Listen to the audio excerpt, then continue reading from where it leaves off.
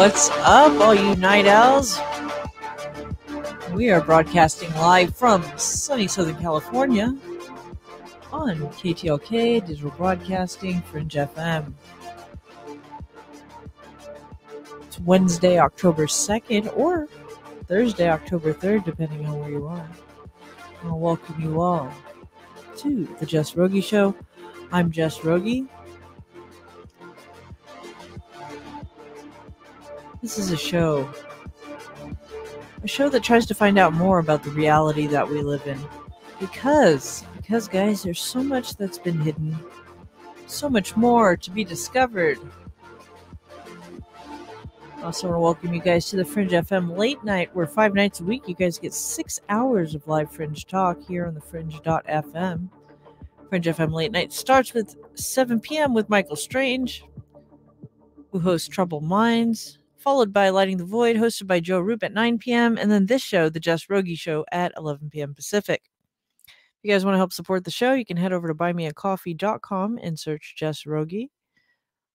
And if you can't support the show monetarily, there's other ways to help. Share the show on social media, like the show on YouTube, or share it with a friend who may like this type of content. Also, guys, before we get into it, I want to remind you to follow me on social media, The Jess Rogie Show on Twitter, Facebook, Instagram. All right. Can you see me? Can you see me? I know we got more people in the house. I'm going to greet you guys in just a moment. I just want to apologize. About last night, wasn't feeling well. I was able to rest my voice, so here we are today. Tomorrow night, guys, we have Preston Dennett joining us. He's going to be here talking about his new book. So let's see who's in the chat, and then we'll get to our guests. I want to move right through that because I know we got a lot to cover tonight with our guests, and I know a lot of you are excited here and have been excited for this guest tonight, for Louie to come on and talk about Freemasonry and the Knights Templar. Let's say who's here tonight. We have 3 chats going tonight, guys. We have the Mixcloud for the Fringe FM going tonight, so you can head over there and hang out. We have a live video feed on there. You guys can see me on there too. We got video. We're also on YouTube tonight, where we got Sarah. We got UAP Studies. What's up, Dimensions of Reality? Hello, Brian. Hello, Sylvain. Thanks for joining us. MJ. I hope you guys brought your questions. What's up, Chris Jones? I'll make sure I got everybody. Thank you guys so much for hanging out. What's up, Earl the Grey? Good to see you. Glad you could hang out. What's up, Spooky? Spooky. We got Wally in the house. Jojo Bones. Thanks for hanging out. Good to see you. All right. So let's get to our guest bio here. We're going to bring him on real quick. So tonight, our guest is my good friend, Louis Borges. He's a 3rd degree Master Mason, a 32 degree Scottish Rite Mason, and a member of the York Rite and the Cryptic Rite of Freemasonry. Louis is also the member of the Knights Templar and is an active officer in his preceptory.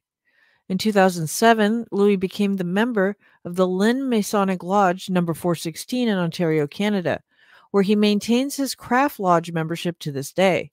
Louis was the youngest candidate in Canada in 2008 to receive his 32nd degree of Scottish Rite Freemasonry. Louis also belongs to several allied Masonic bodies as well as invitational Knighthood Assemblies. You can catch Louis along with his co-host Jason Guillemette on their UAP Studies Podcast, which is available on YouTube, Apple Podcast, or wherever you find your favorite podcast. So, without further ado, let me get Louis on here. So let me do this, and let's see if I do this right. Ready? 1, 2, 3. Boom. Bam. Here we go. How you doing, Jess? Good. How are you? I'm so excited for this. I don't even want to give anything away about what we're going to talk about tonight, but yeah, for me, it was, I had to think about it because it's like, this is one of the most like fringe topics, the most misunderstood topics, wrapped in conspiracy theory. I thought, you know what, this is a fringe program. I'm going to get fed to the wolves here, but I'm doing it for a reason. And the reason being is that this is a dying fraternity. The average Mason is like 60 to 80 years old. I can't think of anybody who's 18 to 35 that really knows much about it or really wants to spend that extra time to get to know about it. So I wanted to dispel a lot of the myths. You know, you go on Google, you type in what is Freemasonry, it's loads of nonsense. And the sad part is the truth is out there too. You know, there are really not that many secrets as people would think. And you can find all that if you're good at internet searching and all the rest. So I'm kind of twofold. I want to dispel the myth and some of the misinformation out there. 2, I like talking about it. Obviously, I'm this involved and I got this involved at a young age. And, you know, I don't talk much about it, but on paper, I have more credentials than 95% of most of the Freemasons on the planet, you know? And so I really took a liking to this, and I want to discuss the reasons for that and what it did for my life, just in terms of changing the way you think. So, yeah, I'm here to answer all your questions. I'm not going to hold anything back.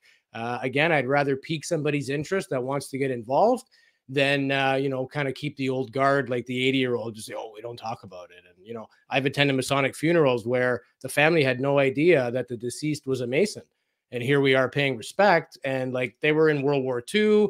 When, you know, they heard don't talk about it, they're military, they don't talk about it, and they took it to their grave. So if we don't get a little more of that information out there, I don't think this thing that I love and 3.5 million other people around the world who are Masons, it's not going to survive if we don't dispel that myth. So I'm going against the grain. I don't know if anybody who's gone on a big platform and talked openly about what is Freemasonry, but we're going to get into what it is, what the degrees look like, what's the symbolism attached. We'll talk about the Knights Templar later on. I have some of my regalia if you guys want to see aprons, and I got a sword over here and my mantle. And so we'll get into all the good stuff. I'll answer anything. And if, feel free to, there is no stupid question. Nobody's going to get their head ripped off except me, I'm sure. So except you, right? Away we go. So let's start at the beginning. What got you interested in this? So my grandfather was in the Second World. I call him my grandfather. My biological grandfathers both passed away before I was born. But my grandmother was living common law with a man for like 25 years when I was actually born. So I considered him my grandfather, and he was in the Second World War. And we used to go to like Veterans Day parade, and he had a very different uniform.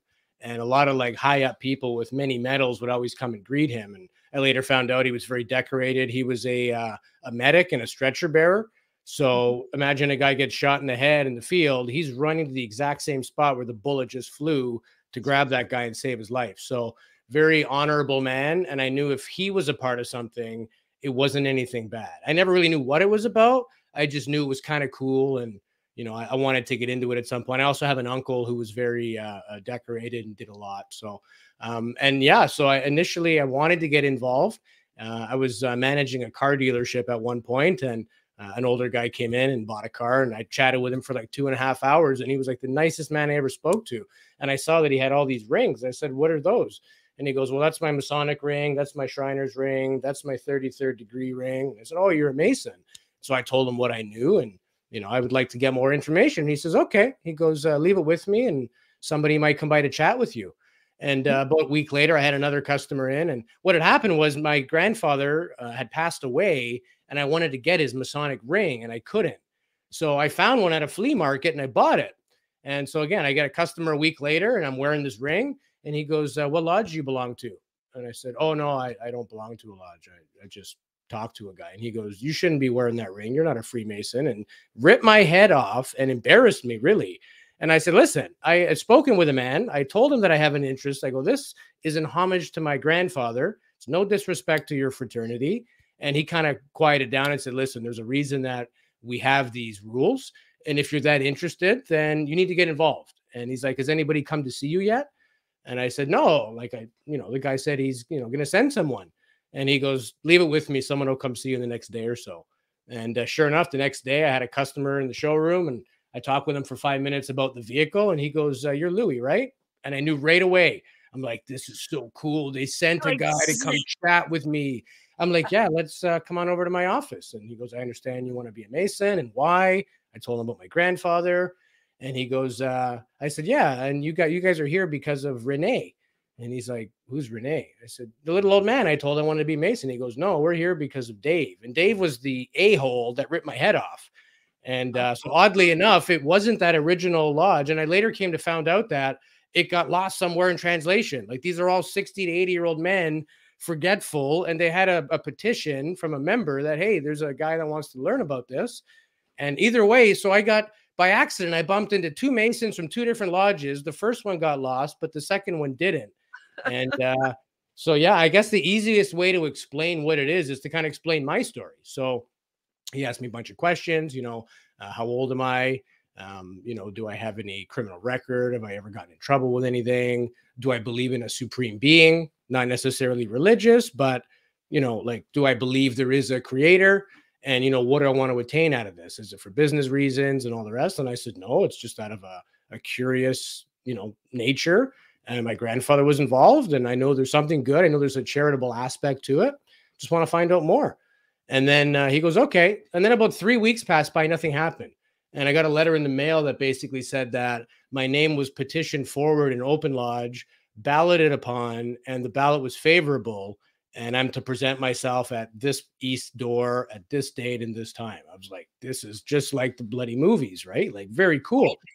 And like, normally a Masonic lodge has a meeting, and then they'll have like food after or whatever. I came to learn later on, this particular lodge, it's so ancient. It was from like 1858, I think it was built. And they actually had a thing where they changed the dinner to before the meeting because it was in the age of horse and buggy. And if they didn't feed the horse and let them eat, then they wouldn't have any energy to take them home. So they couldn't feed everyone at the end. They started doing it early. So I was fortunate enough to sit with all these men before the meeting. Most Masons show up and there's one guy there and you have no idea what's about to happen. And they're all upstairs preparing and getting ready for you. So I at least got that familiarity to know that, hey, these are cool guys. Like I'm chatting with a 90-year-old man and I feel like he's my cousin, you know, like same sense of humor, same interests, same, you know, very well-spoken, very polite, courteous. So I knew, you know, they would drop jokes and, oh, we're getting the goat out tonight and all this stupid stuff. And I knew it was going good fun. And I knew they're all here. So they all lived to tell about it. Couldn't be that bad. It couldn't be. Yeah, basically, like, here we go. You want to know what it's like being a Mason? So you show up, you are dressed a certain way. I won't go into what that dress is. It's easily researchable. You can go online and find that. But essentially, you're put in different garments to deprive you of what's familiar. You're deprived of all metals. There's no jewelry. It's a state of humility. And it's you and a total stranger standing outside of this room. There's a guy also standing there. And you can hear them talking inside. And then you hear 3 loud knocks. And then 3 more loud knocks. And 3 more loud knocks. And next thing you know, the door opens. And you're in this ceremony. It's like a play. And, you know, they're asking, you know, who comes here. And the guy that you're with does all the speaking for you because you don't know what to go through, right? So they're asking questions. They say your name. What's the purpose? You know, what do you seek? You know, he seeks information. He seeks light. Does he have the password? No, but I have it for him. That kind of thing, right? And eventually they close the door. You hear them mumbling and talking, and door opens back up. You know, you'll enter, but proceed with caution, for you don't know what you enter, right? And you go into it, everything's dark. You don't know. You can hear, you know, like, and like people, the jingling of their aprons and all the regalia. So, you know, there's people in the room, but you don't know who it is. And you just proceed to go through the stations. So you walk a little bit and you turn around and the guy asks the question. Your guide answers for you and you get passed on to the next station. Same thing. It's question and answer. And finally, you work your way back around to the middle and you're facing the front and you can hear the master of the lodge speak. And he's now grilling your guardian about, why are you here? You know, is he of the correct age? He is, worshipful sir. You know, is he of the tongue of good rapport? Meaning you have a good reputation. He is. You know, does he come of his own free will and accord? He does. What does he seek? He seeks light. And so they say, well, then you will kneel and take an oath on your honor that you won't reveal any of the secrets of Freemasonry. Now, secrets, quote unquote, have many aspects, and I'll go over that. We got 2 hours tonight. I'll clear that up. But in this setting, the secrets are the things that we keep true to what it means to be a Mason, right? So you kneel, you take an oath on your honor, then you stand up. You're now enlightened. You're no longer blindfolded. You could see there's 50 guys standing in a room in full regalia, like dressed to the nines.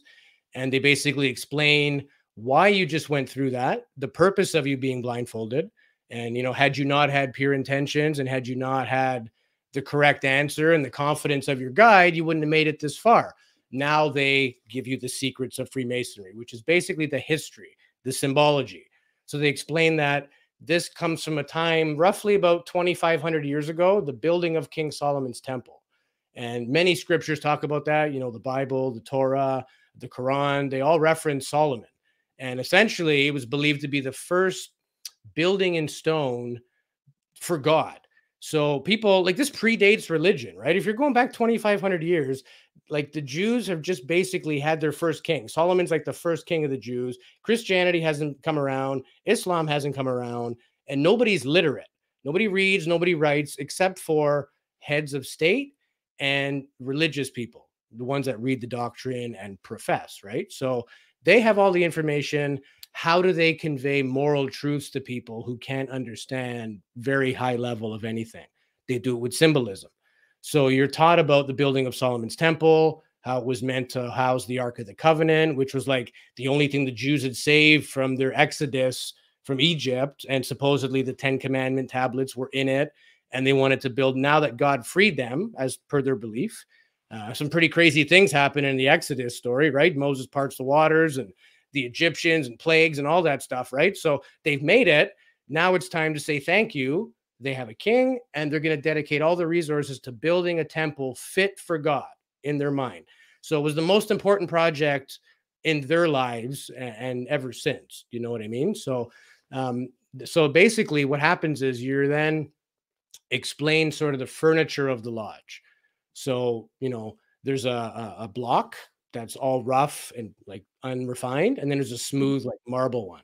And you explain that, you know, a man is very similar to a stonemason's tool. So as we are not stonemasons, but rather operative or Freemasons, we adapt those tools to our morality. So like if you look at, like, here's my Masonic ring. So that's the Masonic logo. It's a compass and a square with a G. So the square is to live your life on the level, everything on the 90-degree. If you're making a building and you don't square each block, it's not long, your building's all crooked and it's not going to stand. So emblematically of building in stone, build your life the same way. Deal with people honestly, don't screw anybody, that type of thing. The compass is about measure and keeping your passions in due balance, everything in moderation, that type of thought. And the G, depending who you ask, and a lot of Masons debate this, it stands for geometry, or it stands for the grand architect or God, so to speak. So that's the basic tenets of Freemasonry. And, you know, you go through, once you've been enlightened and taken your oath, there's all these various lectures. So a guy will walk up, stand in front of you and rattle off a 20-minute lecture in like very old English. You know, it's not just him talking. He's reading you a script that he's memorized, that every single Mason who's ever been initiated a Mason went through the exact same way. So some of the words you don't quite understand what they are, but you begin to appreciate the fact that this old guy memorized this thing and he's like an actor right now. Like he owns the floral store downtown, but right now this guy's the man. Like he's taken the time to memorize this and pause the right way and all the rest. And you go through, you know, explaining why there's certain lights and where they are, why the floor is like a mosaic tile.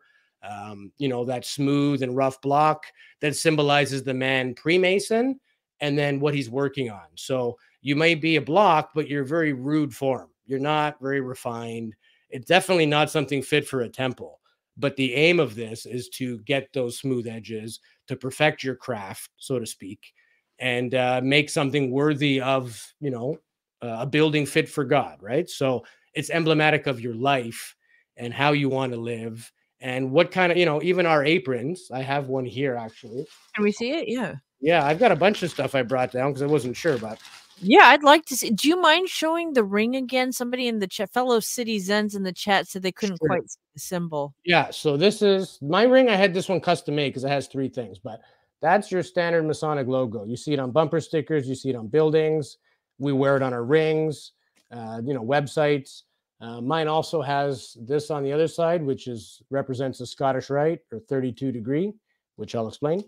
And then that is my Templar insignia on the front. So I had this one made to kind of, because you can't have this one without that one, and you can't have this one without that one and one more. So it's kind of like the triplicate for me. But yeah. So when you first get initiated and you go through it all, you get a white leather apron. And it's explained to you that like stonemasons would have a leather apron, they have a block and a hammer and chisel in case the chisel slips, it doesn't go through your leg.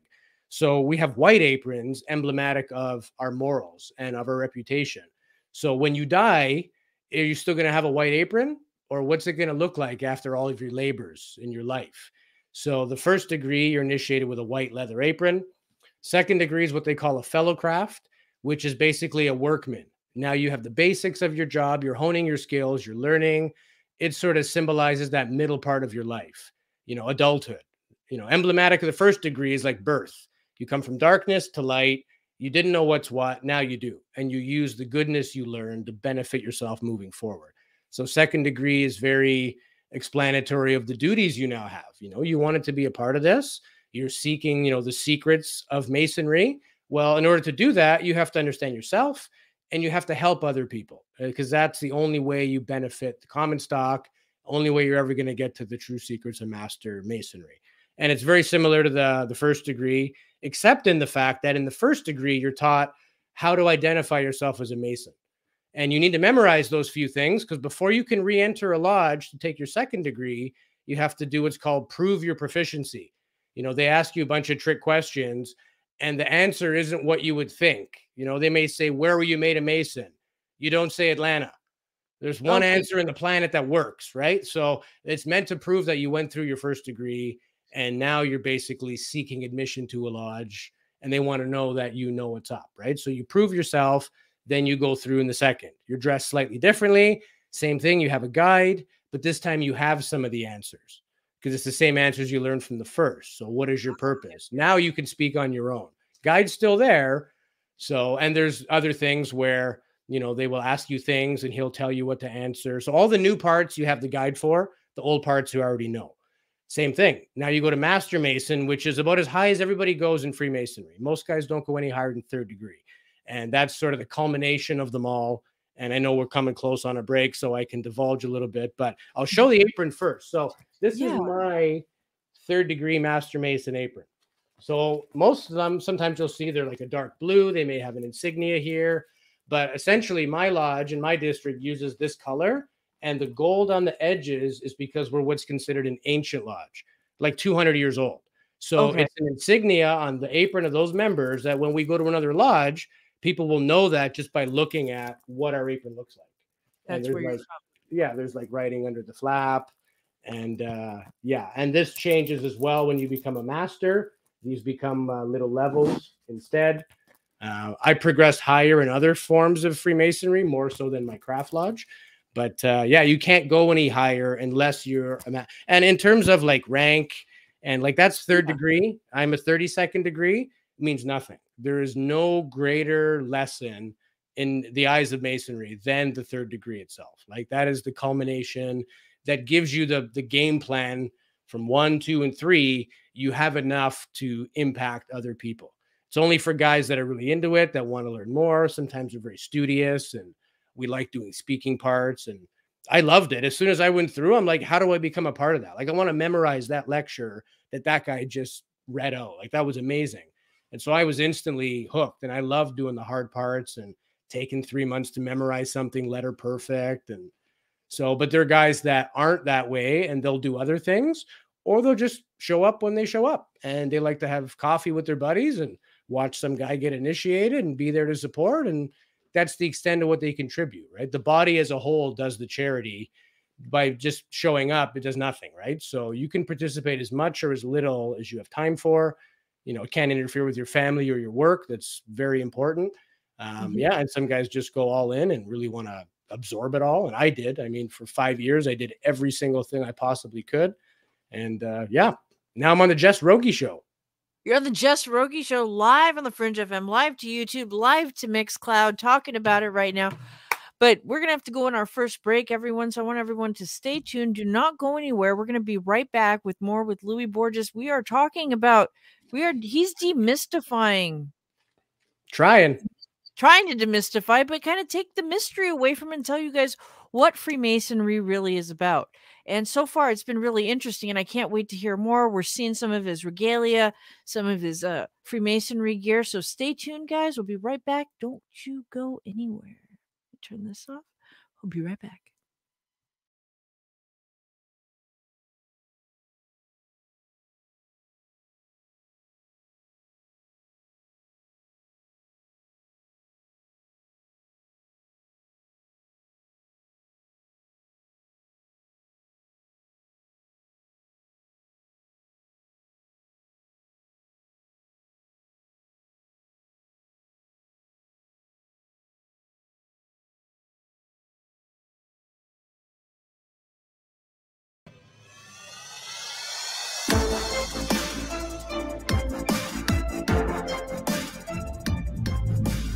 My name is Alex Exum, and you're listening to The Fringe FM.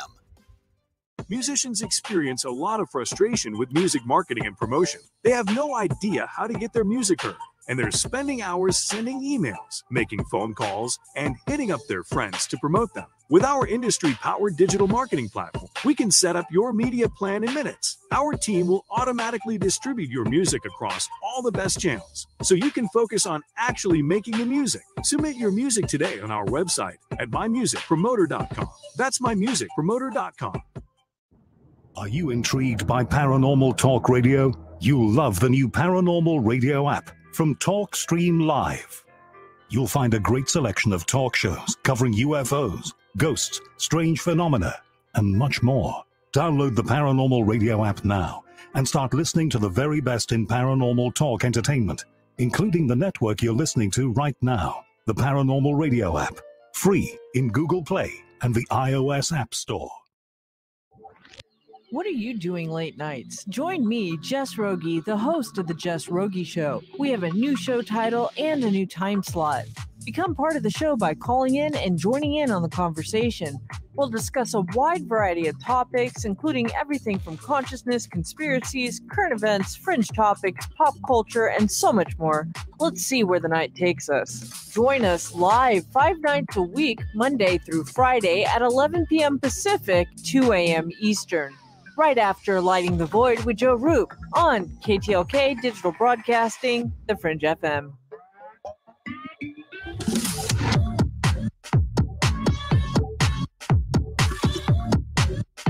Listen, as we explore the mysteries of the universe, the unknown, high strangeness, consciousness, and our human potential. Lighting the Void is an eclectic program that strives to ignite the late night with stimulating conversations.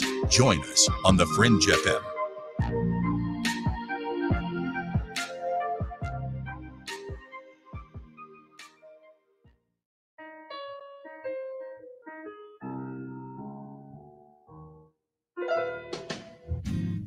Tired of talking about the weather? No, Shift. Well, Shift Happens is here to fulfill your desires as you reach that point in life where you crave tantalizing conversation about reality, ufology, the occult, and the conspiracies within, while simultaneously finding yourself desperately in need of your very own theme music, which we've got plenty of that too. So be sure to tune in to Shift Happens every Friday night from 7 to 9 Pacific, right here on the Fringe FM. Because the weather sucks, and you need some theme music.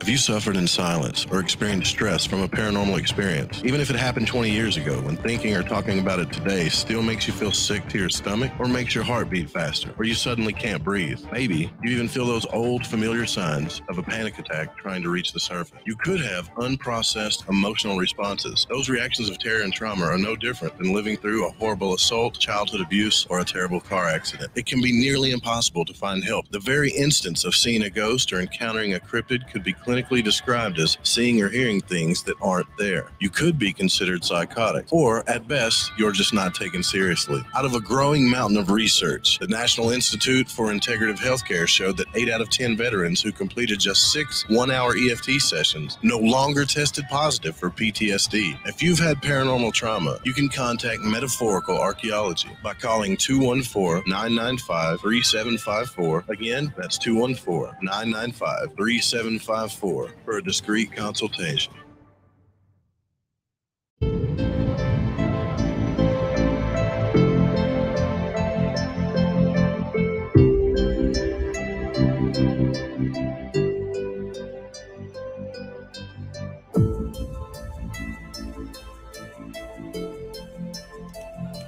All right, ladies and gentlemen, we are back. Let me get this video off here.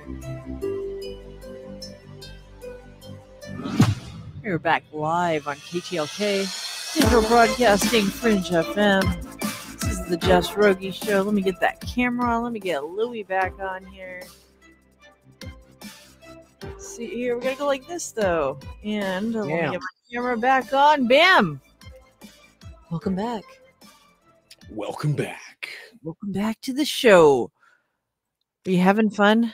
I'm having fun. Yeah, I'm trying to make it digestible for everybody, because I could just go blah and nobody will understand a bloody thing. So trying to make it chronologically. And, we mentioned the other degrees and how does that progress. And so we were talking about the 3rd degree, the Master Mason, the perfecting degree. So in that degree, you're told a story, and you can look this up online and it's very well known, but basically it's the 3 principal characters of the building of King Solomon's temple. So you have King Solomon, You have Hiram, king of Tyre, which I believe is now Iran nowadays. And you have Hiram Abiff, who was the master mason architect of the stone project. And you're told the story of there were three, they call them ruffians, three lesser workmen that kept approaching Hiram Abiff and saying, we want to know the secrets to a master mason. And Hiram would always reply, I cannot divulge that, nor will I, unless in the presence of the other two. And, you know, they kept asking. So one day he was accosted by all three. And they basically said, you either tell us the secrets of a master mason, and they weren't of that rank to be able to attain that, right? So, and again, this may never have happened, but this is the allegory, and this is the mythical story that goes with it. So they accost him and say, if you don't tell us the secrets of a master mason, we're going to kill you. Again, he refuses, says, I cannot and I will not unless I'm in the presence of the other two. So one of the men strike him over the head. He's injured and stumbles. Another one approaches him and says, you better tell us. He refuses again. They strike him again. He's basically barely still alive. And the third one approaches and said, like, you have one last chance. And again, Hiram Abiff would rather die than give away the secrets of a master mason. And he winds up being killed. These guys, they bury his body. They put a loose acacia branch over it and try to hide it. So the next day, King Solomon's holding court and there's no Hiram Abiff. So he sends out a search party. They find him in no time, buried with his injuries. And they found three members that weren't with the search party. So very clearly, those are the guilty parties.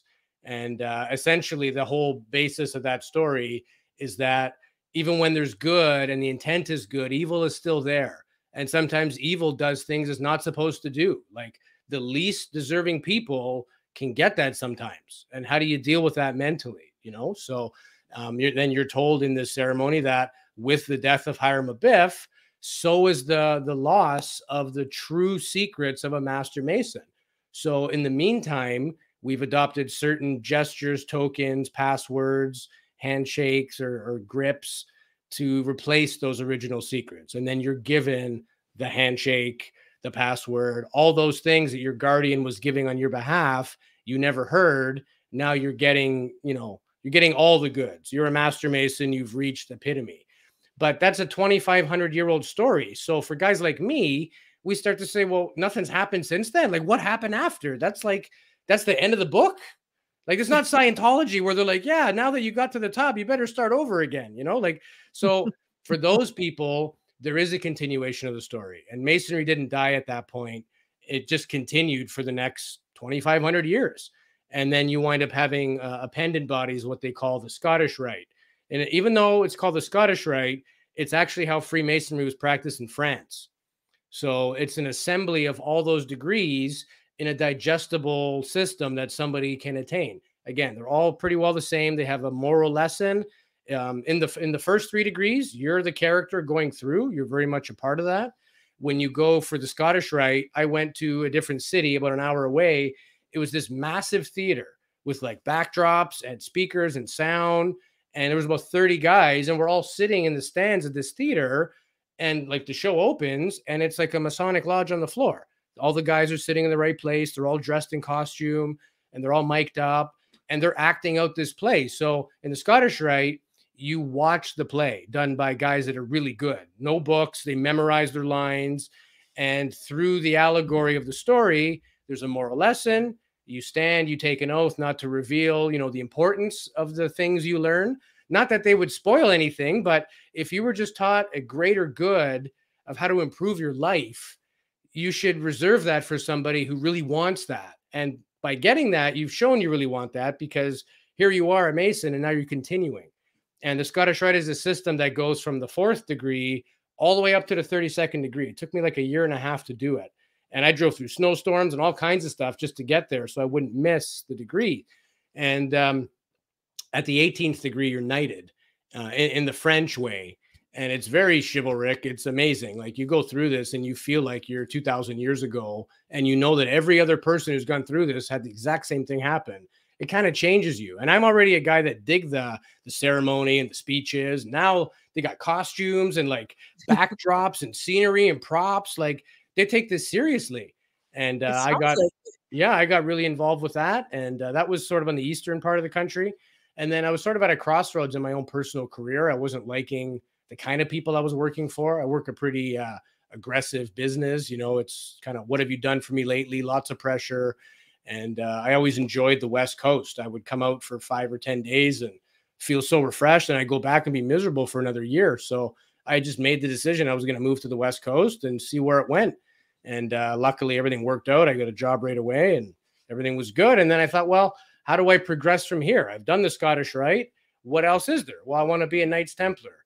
Well, then you come to find out that you have to be a Royal Arch Mason or a York Rite Mason to go through that before you can apply to be a Templar. So very similar to my other degrees. It's a continuation of the same story.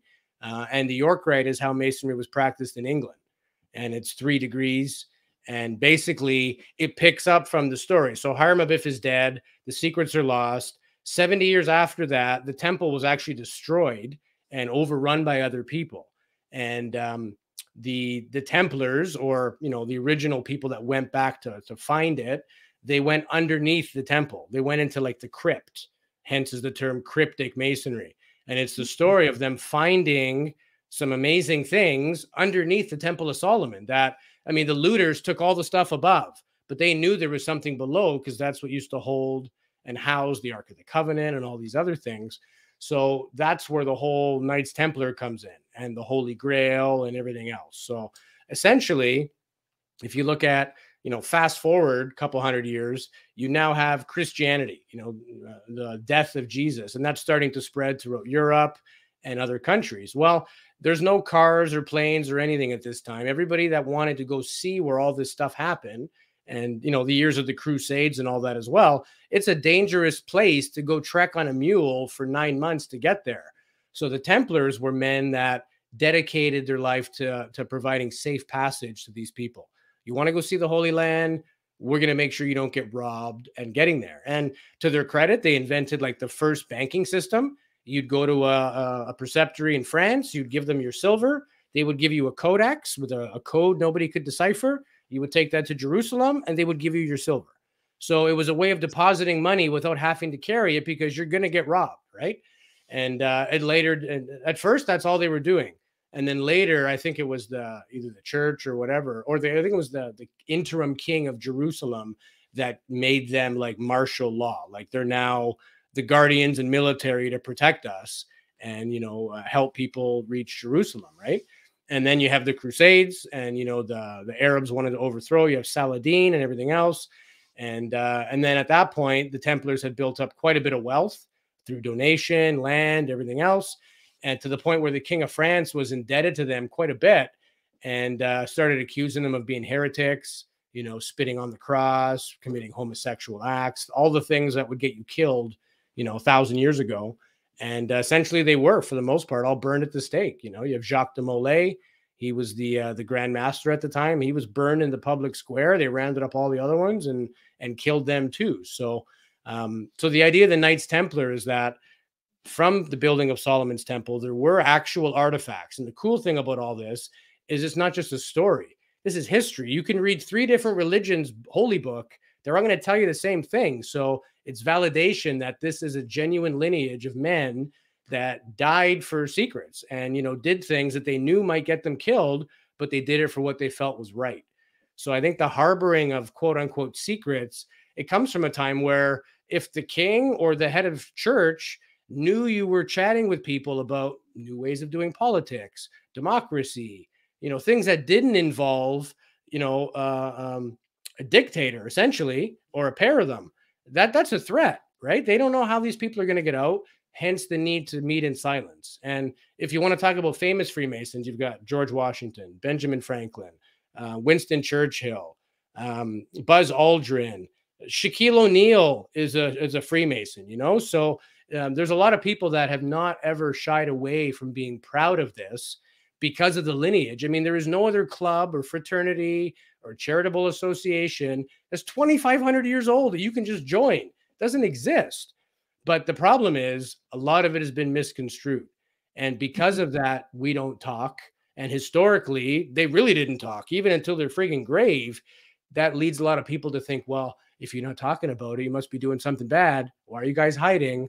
I mean, it's not really hiding when we wear rings and bumper stickers. And if you go on our website, it says the night of the meeting and the time, and here's how to contact us. But people take that, and media has taken that, the whole Indiana Jones and Indiana Jones. What was it? Dan Brown? Dan Brown and the Dan Brown books. Yep. The cool thing about Dan Brown is he actually went to some of those places that have like Scottish Rite symbolism, Rosslyn Chapel, the Louvre, Paris. I mean, basically what happened, if you believe the lore, the Templars went to Jerusalem, went underneath Solomon's temple, took all the valuables out before they were confiscated, and slowly moved them through Europe. As people got closer, they'd move them somewhere else and somewhere else. So that's why you have these massive shrines in like Malta and Italy and France, and like Rosslyn Chapel in Scotland that's never held a mass, but yet it's this massive ornate building with all these Masonic carvings and like trap doors in the floor. And what were they hiding? And if it's conjecture, but a lot of people will say, well, it's the Holy Grail. So here's what the Holy Grail is. It's one of four things. Holy Grail is either the Ark of the Covenant and the 10 Commandments, either or. It's the chalice or the last cup at the Last Supper that supposedly Jesus drank out of. It's the belief that Mary Magdalene was Jesus's wife, or the bloodline itself, their lineage, is the Holy Grail. And nobody knows, including Masons and Knights Templar and guys that are above me. I've chatted with some people that are so hell-bent on, you guys are Illuminati and you rule the world. And I've told them, listen, I'm about as high as you can go, man. The guys at my meeting don't even remember to bring the sandwiches. There's not a chance in hell these 80-year-old men, they could barely walk, okay? So stop reading the internet. They're not devil worshiping. And in fact, one of the three things you have to believe as a candidate for Masonry, 21 years old, good reputation, and belief in a supreme being. You don't have to profess a belief in a certain religion.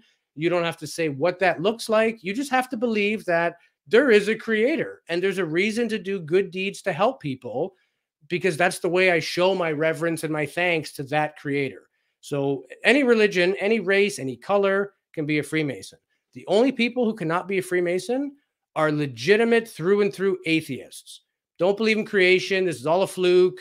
No point in any of it. Well, then why do you want to go once a month and do charitable donations if you don't really think there's a purpose to that? So for that very reason, you have to believe in something. You have to believe that we're here to do good.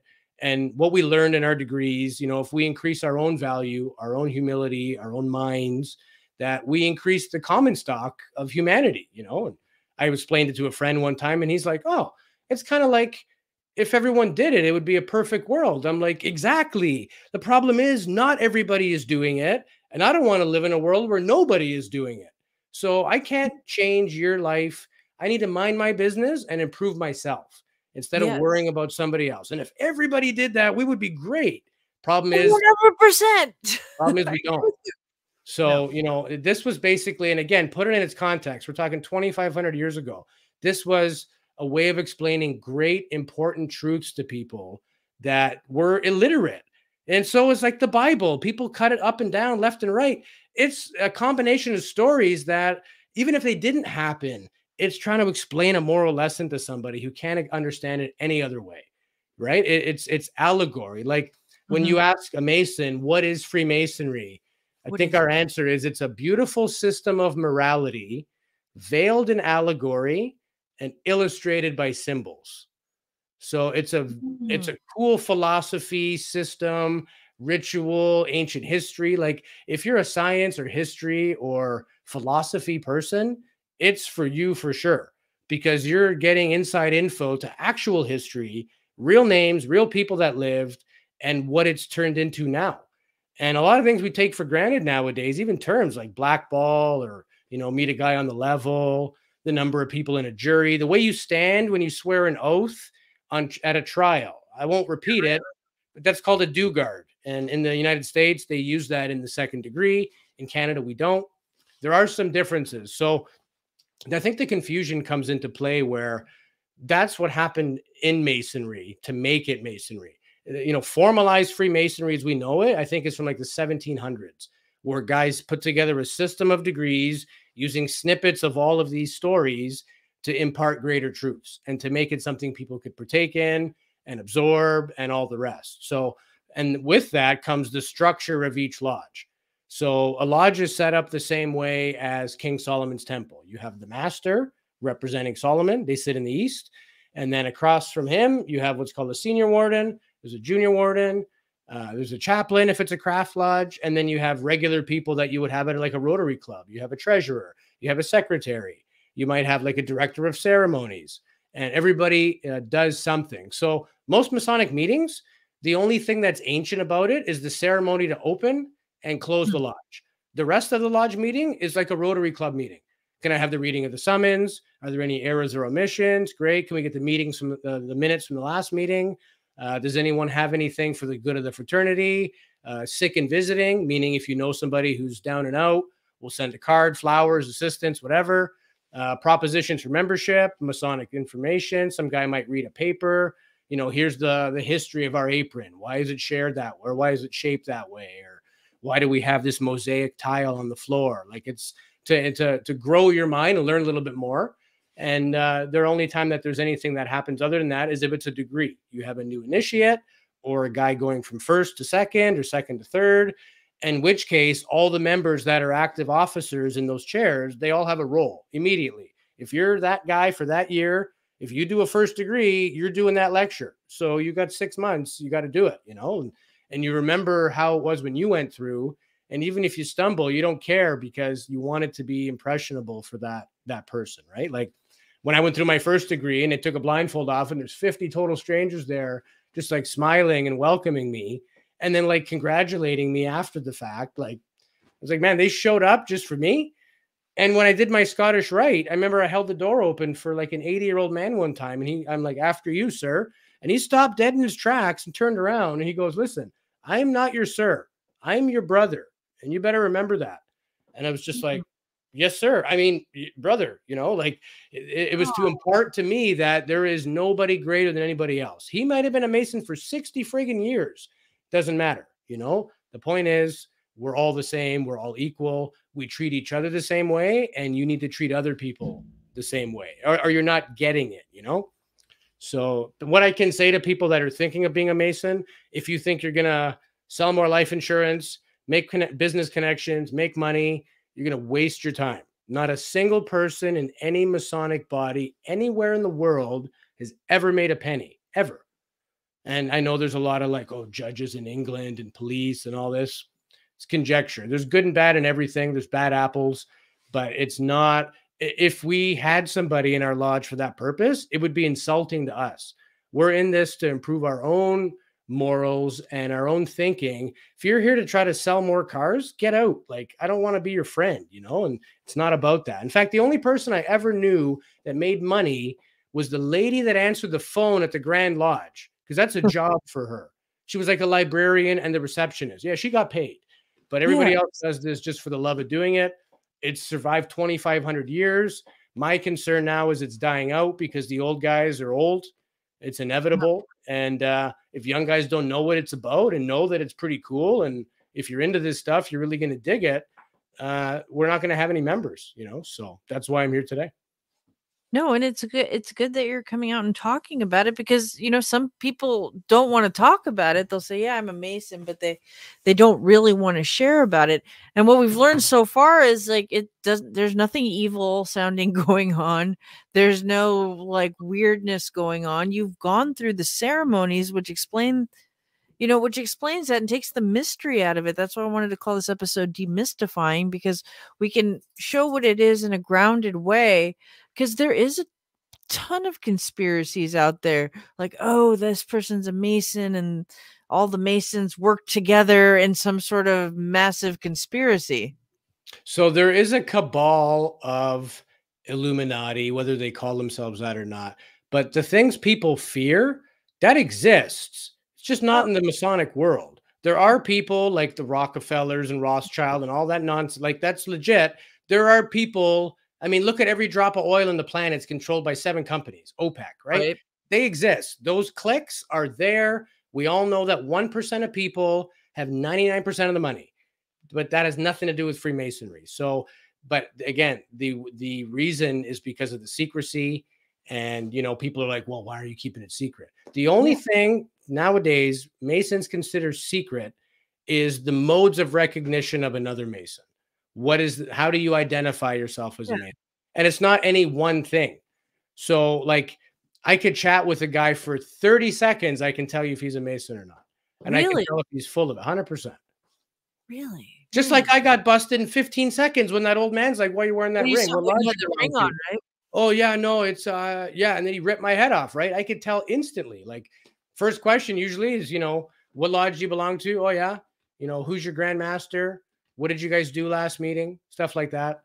Like a lot of it is trick questions. And do you travel east? If you don't know how to answer, you're going to look stupid, So they ask, that's one of the things they ask you. Do you travel east? Yeah, that's the thing that guys used to do years ago to find out if you were a Mason, because in the Masonic Lodge, you're always facing east, all the actions happening up there. Like, and the east is the center of knowledge, right? Like Mecca, they always pray to the east.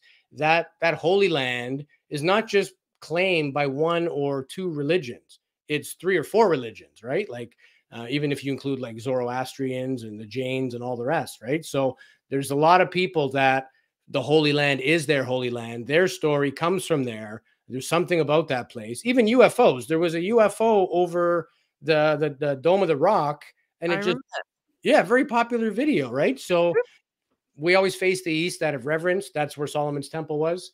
And and every Masonic body is set up a similar way. The names of the characters change. So you go from like junior warden to like a sojourner kind of thing, principal sojourner. Like you'll have first principal, second principal, third principal. They're all basically set up the same way. So there's 2 ways you can advance in Masonry. One is by doing each role in a different chair every year. So you might be the guy standing outside the door one year as the outer guard. Next year, you might be the guy that like holds the flag. The year after that, you might have a decent part in like an initiation ceremony until you get to the 3 main chairs, which are junior warden, senior warden, and then master. So minimum, you're looking 4 or 5 years before you can be the master of a lodge. And the reason for that is because you've memorized all those lectures when you were in each of those chairs. Now you're the master, and in the book, most of the parts are yours. Now, in reality, most lodges will divvy that out. They'll have an old guy who memorized that lecture and does it like amazing. And you'll call on those guys like, hey, we're doing a first degree next month. Can you do the working tools lecture? Yeah, I'll get it brushed up. And they always begrudgingly do it. And then they come in and just ace it. And it's like, this guy doesn't remember where he put his car keys, but he knows that thing word for word. It's unbelievable, right? And the point is to impart that special feeling when the next guy's going through. You see them, they don't know. They're just like, they're looking around and they're the same way you were.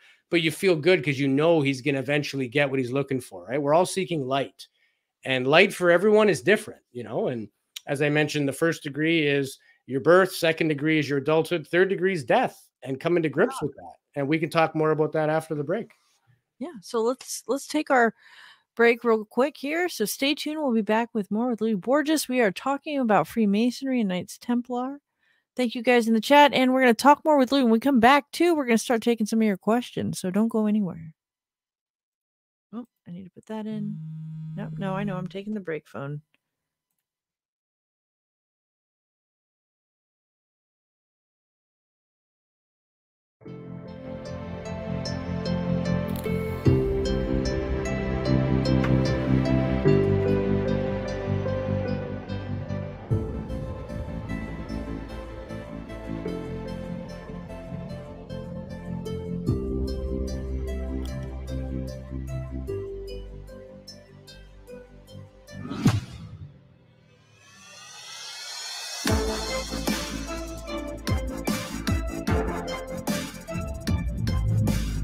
My name is Alex Exum, and you're listening to The Fringe FM.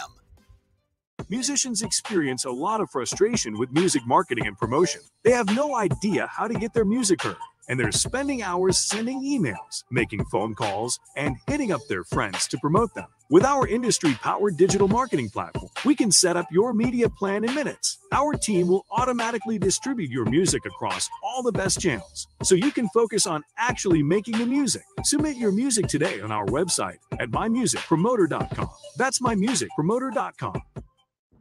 Are you intrigued by paranormal talk radio? You'll love the new paranormal radio app from TalkStream Live. You'll find a great selection of talk shows covering UFOs, ghosts, strange phenomena, and much more. Download the paranormal radio app now and start listening to the very best in paranormal talk entertainment, including the network you're listening to right now, the Paranormal Radio app, free in Google Play and the iOS App Store. What are you doing late nights? Join me, Jess Rogie, the host of The Jess Rogie Show. We have a new show title and a new time slot. Become part of the show by calling in and joining in on the conversation. We'll discuss a wide variety of topics, including everything from consciousness, conspiracies, current events, fringe topics, pop culture, and so much more. Let's see where the night takes us. Join us live 5 nights a week, Monday through Friday at 11 p.m. Pacific, 2 a.m. Eastern. Right after Lighting the Void with Joe Roop on KTLK Digital Broadcasting, the Fringe FM.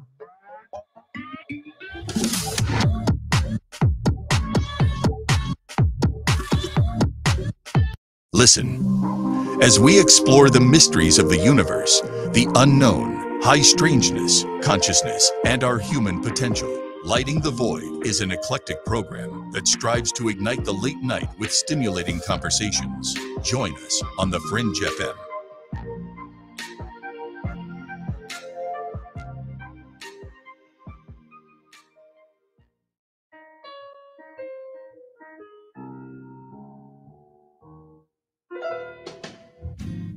Tired of talking about the weather? No shift. Well, Shift Happens is here to fulfill your desires as you reach that point in life where you crave tantalizing conversation about reality, ufology, the occult, and the conspiracies within, while simultaneously finding yourself desperately in need of your very own theme music, which we've got plenty of that too. So be sure to tune in to Shift Happens every Friday night from 7 to 9 Pacific, right here on the Fringe FM. Because the weather sucks, and you need some theme music.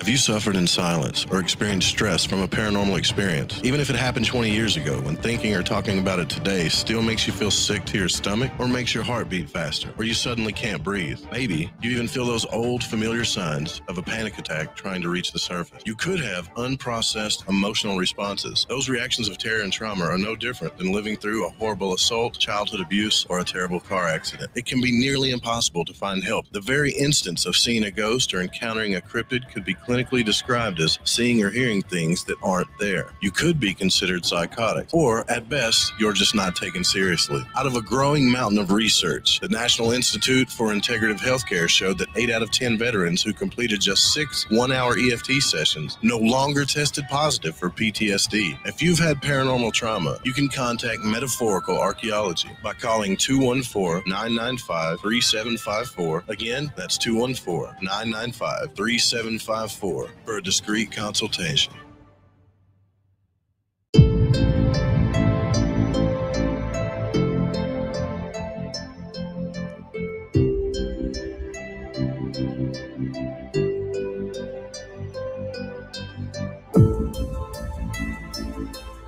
All right, ladies and gentlemen, we are back live on KTLK Digital Broadcasting, the Fringe FM.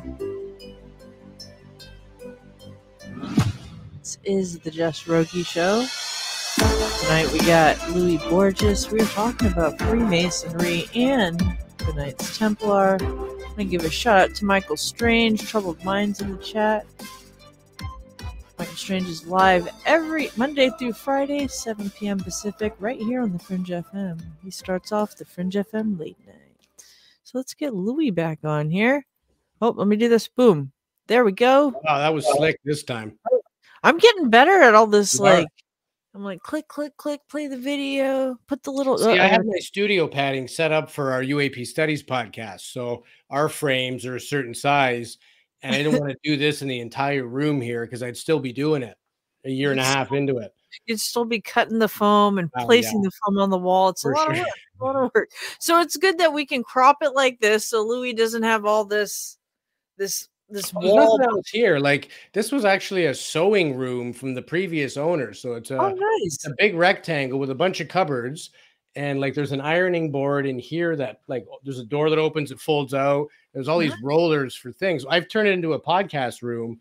So I have like, obviously the mic. I have like, right now I have all my regalia over here. I can show you guys whatever you want to see. And What do you got too? What's that? Show us some stuff. We'd like Okay, to. so I showed you what a craft lodge apron looks like, a 3rd degree. So I mentioned that when you go above that, there's 2 ways. You have a Scottish Rite and a York Rite. So standard regalia in a Masonic lodge is a suit and tie with that blue apron. If you're one of the officers, you'll have like the same color blue, be like a shoulder cover with like a jewel in the front. And each officer has a different symbol as their jewel. The master has the Masonic logo, which I showed earlier, the square and compass with a sun in it. The sun is very important. You know, it represents, knowledge and strength. Even going back to the Egyptians, the sun's been important, and it still is, just because of the age of this fraternity, right? And then, so in a Scottish Rite, it's a black tuxedo, black tie, and you wear this. This is your jewel here. Okay. So you'd have one of these over your black tux, and basically, I don't know if you can see that. Okay. And what is the symbol?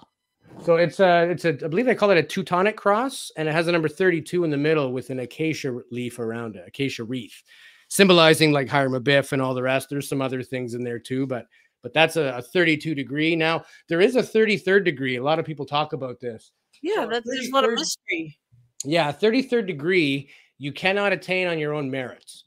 In fact, if you ever asked to be considered for a 33rd degree, you're disqualified for life. 33rd degree is like a lifetime service award.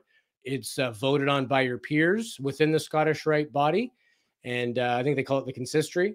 And if the consistory decides that you're like all for it, always been helpful, you've been doing this, committed, they'll give you this honorary 33rd degree. So then you go from black tux, black tie to a white tie.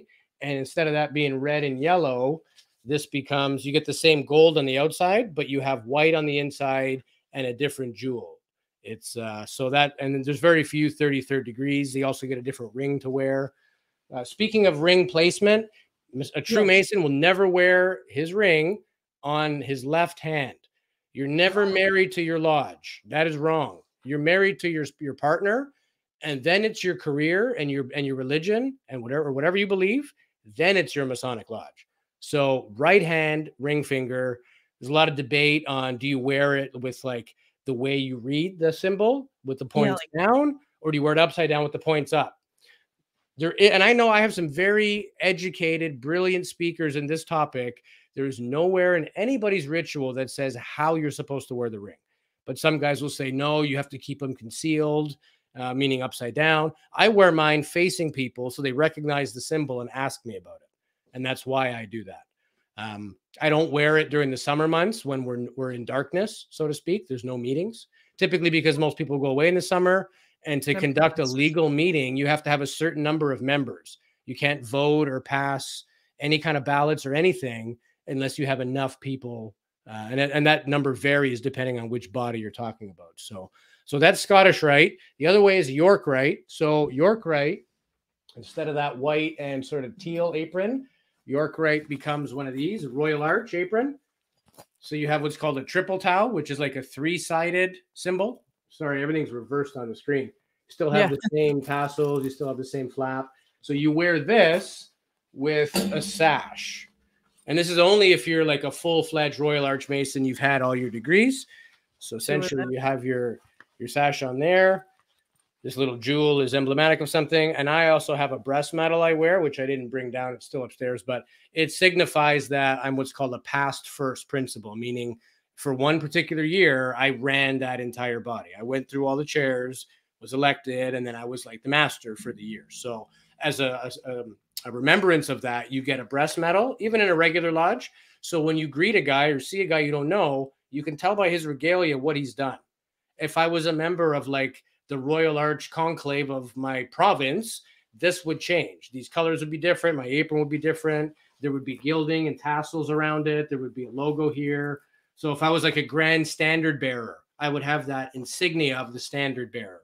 If I was the grand steward, or, you know, the grand Zerubbabel, or the grand first for like a huge number of men, your regalia changes again. So a lot of times it's very subtle things. And when you see a guy just decked out, you know that that's like 40 years of service, right? Like, and then again, there's another branch, like you mentioned in the bio, Cryptic Rite. So Cryptic Rite focuses on, it's just a couple short degrees. You have to already be a Royal Arch Mason before you can join the Cryptic, but it kind of elaborates on the story of what did they find when they dug under the temple in the crypt. And Cryptic Rite, there's lots of symbology with a triangle. I won't get into why, but you can easily find that if you look online. Okay. But triangle, everything in threes. A lot of religions have threes, Trinity, Unity. You know, three seems to have, you know, interstellar ramifications. So that's why the triple tau, it's three little things. And then, so Cryptic Rite apron is actually a triangular apron. And you have a triangle with a trowel in the middle symbolizing the digging.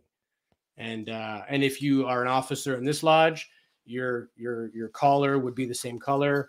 And, you know, whenever you get, is this it here? No, this is something else. Yeah. So, okay. So that's the Cryptic Rite. Now you want to be a Knights Templar. You can be a Knights Templar, I believe, without the Cryptic Rite, but you have to have the York Rite first. And it's a series of 3 degrees. The first one is the Knight of the Red Cross. Basically explains the story of these original Templars were providing medical aid for free. The Knights Hospitaller, they were originally called. So it is, if I could show you here. So basically, you have a headdress, and you wear a sort of like a green robe. And I have a reusable one here because I do different degrees and different portrayals. But essentially, your hat looks like that, the Knight of the Red Cross.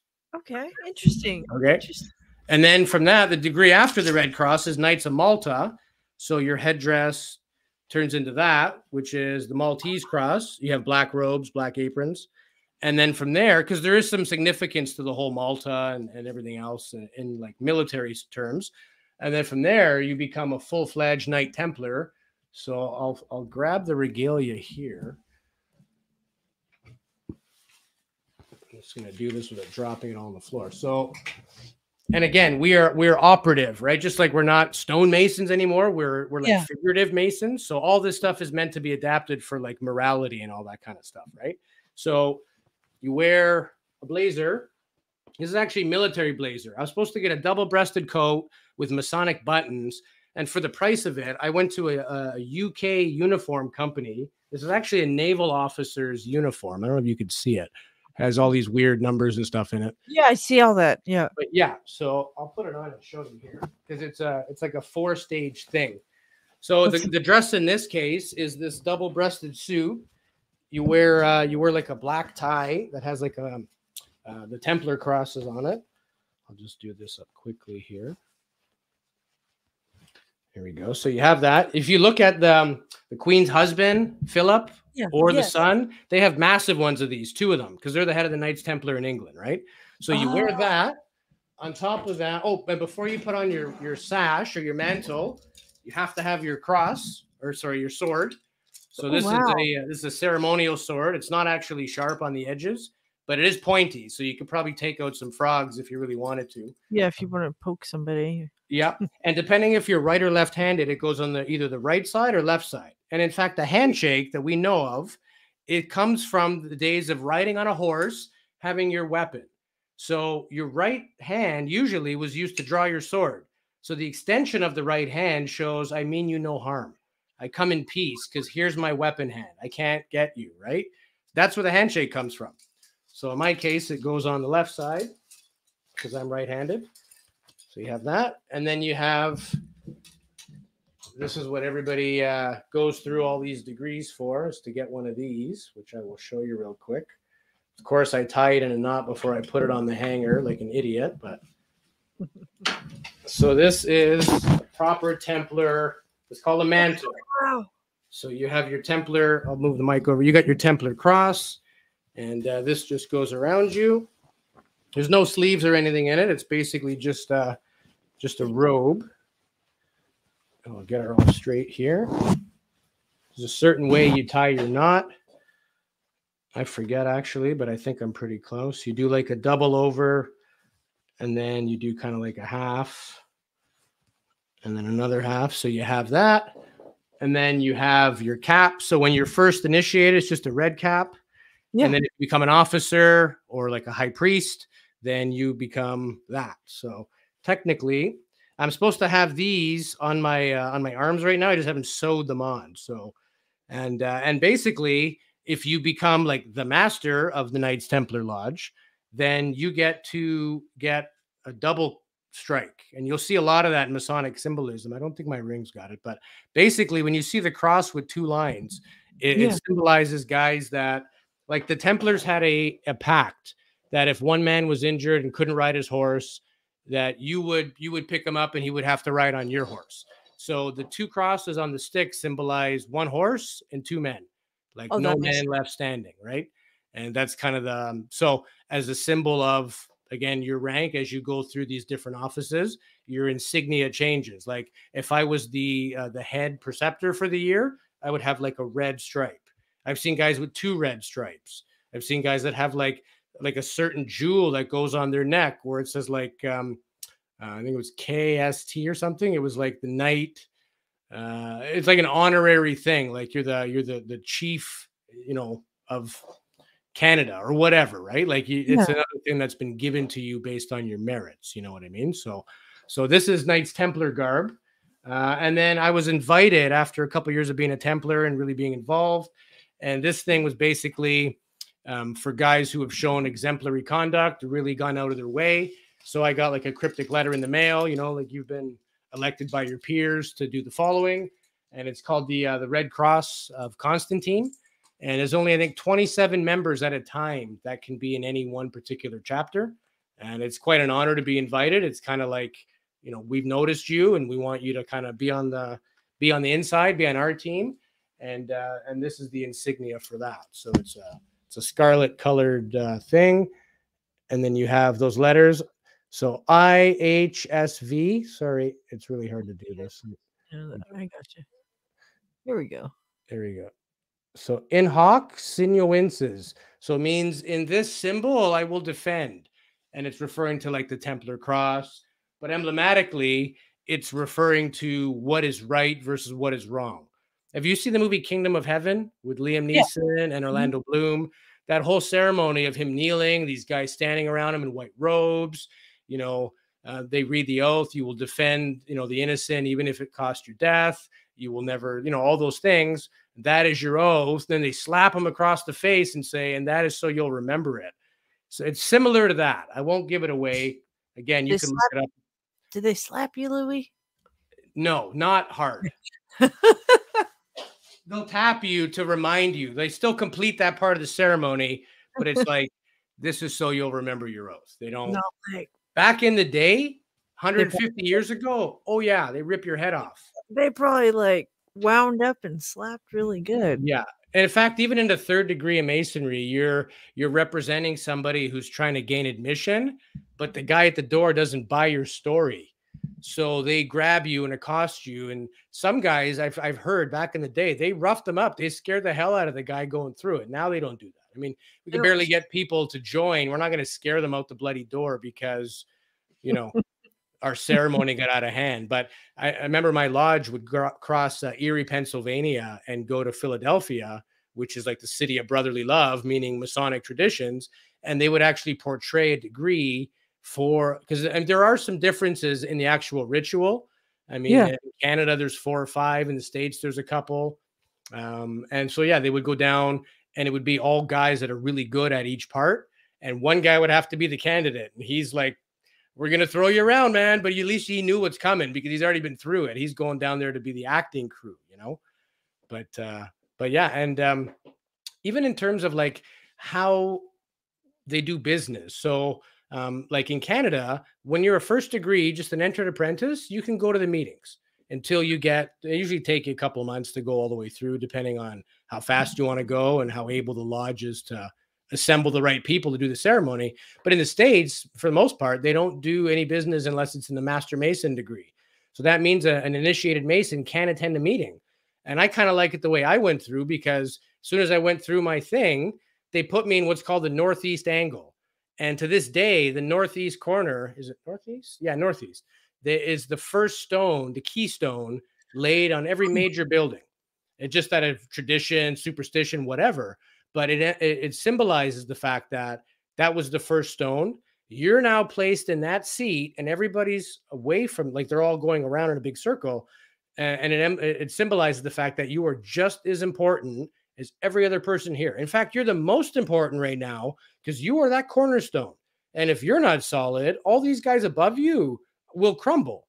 So every block, from the top block to the very bottom block, is equally important and has a value. And you've now been entrusted with that value. So conduct yourself wisely, right? Like, it wasn't easy to go through this for yourself. You had to pass a lot of tests and have a lot of faith. Now that you've arrived, this is what your expectations are. You could never not help a fellow man in distress. You've taken an oath. If I can help, I will. And that becomes your, you take an oath on your morals, not on your life, and that's worse, How has it changed your life, like from before you were a Mason and now? I didn't know there was such a thing. Like, I didn't know that there was like the philosophy club with all these guys that were 4 times my age, and I could have a conversation with them. We like the same things. We joke at the same, or laugh at the same jokes. It didn't feel that different. And it was just reassuring, like, okay, at least somebody is trying to be decent and trying to do things. And like my first meeting when I was initiated, I sat down, they ran the normal business meeting, right? They opened the lodge, did their usual business, did the degree, and now they're finishing off with like sick and visiting in the last sections of the business part. And it was December 7th, 2007. And they were running a committee that was going to donate Christmas dinners to people that had recently lost jobs. There was a big factory in this town that went under. It was Black & Decker. And a lot of people that were way too proud to ask. Like, these were regular middle-class people.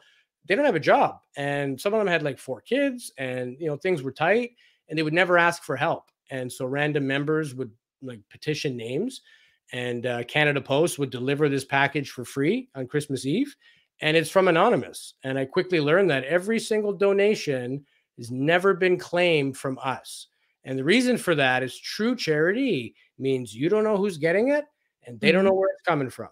Otherwise, you're doing it for yourself, So for me, my very first meeting, to realize that this is what these guys were planning, yeah, I'm all for it. We're going to help some people that can't afford Christmas dinner. That's my first plan of action. I'm on these guys' team. I'm hooked. Whatever you need, you call me. And then a few months later, I got a call from one of the guys that was, he was playing a big role. I think he was like the master of the lodge that year. And he goes, what are you doing next Sunday? I said, nothing. He's like, do you want to go to the Shriners Hospital in Montreal and help cheer up some kids? I said, yeah. He's like, do you have any skills? I'm like, yeah, I do magic tricks and cards and stuff. He's like, okay. So he's like, come over to the house at this time. So I show up, and the guy's wife opens the door, and she goes, yeah, grab a seat. I'm going to go grab the makeup. What are you talking about? She's like, oh, haven't you seen the boys? I look in the living room, and they're all like full clown with squeaky horns and big shoes and laughing and waving at me. And they're like, this is how we go and cheer up kids. We're Shriners. We're, and to clarify, every single Shriner on the planet, the Shriners, like Homer Simpson's dad, they wear the red hat. Yeah. They drive the little cars, very big on children's charities. And they have a hospital network around the world where people that can't afford healthcare get it paid for free. They'll move your family there. They'll cover your bills. They take care of you. And it's totally private funded from the Shriners and the Masonic Lodge. There's no government money. There's none of that.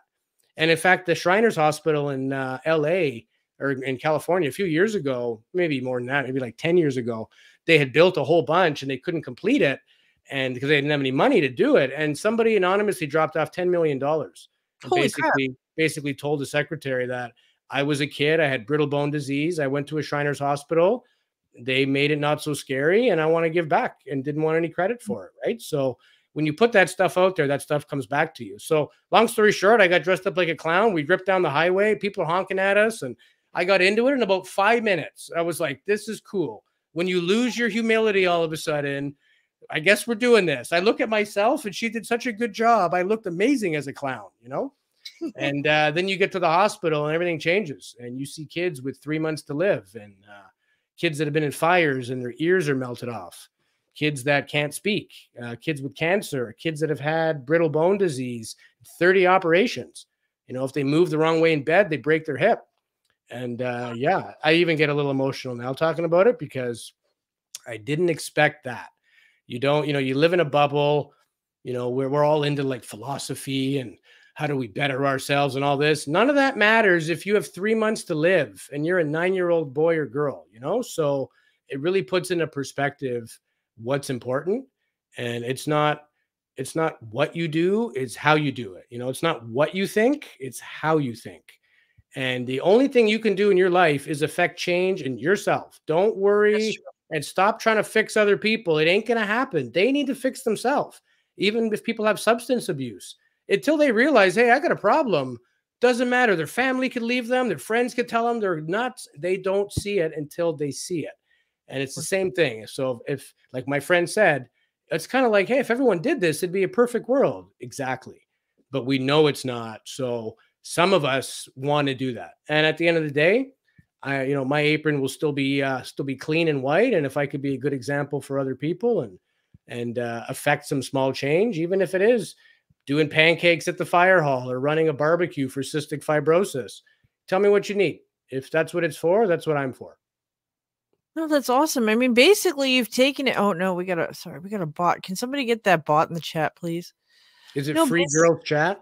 Yeah, I mean, unless free girls chat. Horrible. How would somebody even click that? Like, that's not a link. There's no even link. If you were into that, where would you go? You're like, cool. You're supposed to go to girls 18XYZ. Yeah, but is that a website? I don't know. I don't think anything ends in .xyz. It's not a com. No. Like, how would you even? How does this bot win? What is it trying to do? I don't know, because what are you clicking on? It's like exactly these virtual girls free. It's not like a link where it's like, hey, click here for sexy good times, you know, in broken English. It's horrible. Okay, thank you, David. David took it out. Attaboy, David. Thank you, David. I don't know how you get rid of that bot. Can you just like report them or boot them? How does that work? Oh shit, there it is again. You have to go, you have to have somebody go, because I don't have the YouTube chat open, so one of my mods has to take it out. Michael Strange says, why don't we just pull it up and let's see. I don't want to type that in and don't click that, man. Your computer will never be the same again.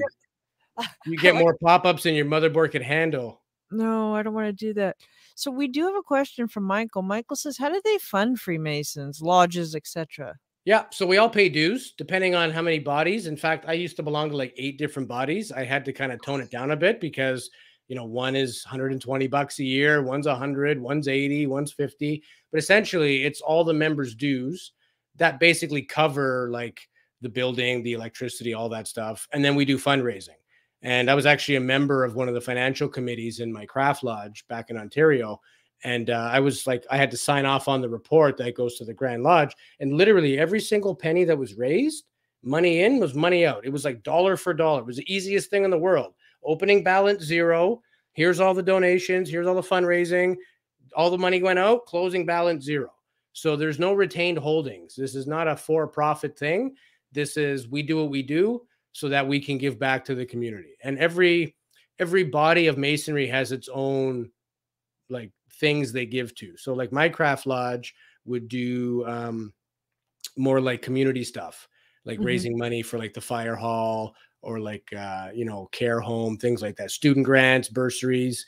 And then the Scottish Rite was for diseases that affected the mind. So like dyslexia, people that were born, you know, I think they used to call it deaf and dumb. I don't think that's the right term. They're not dumb. They just can't speak.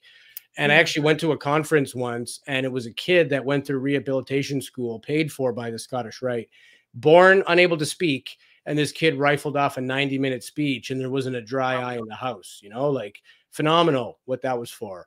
The Royal Arch in British Columbia here, they have the Royal Arch home. So it's a nursing home that's paid for by them.